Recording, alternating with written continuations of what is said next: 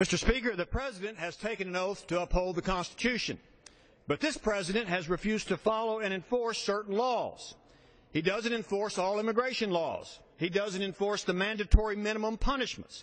He doesn't enforce the work requirement for welfare recipients. He doesn't enforce the marijuana laws. He illegally made recess appointments. He illegally changed Obamacare by postponing implementation for big business, small business, and individuals, and granting arbitrary waivers to special people.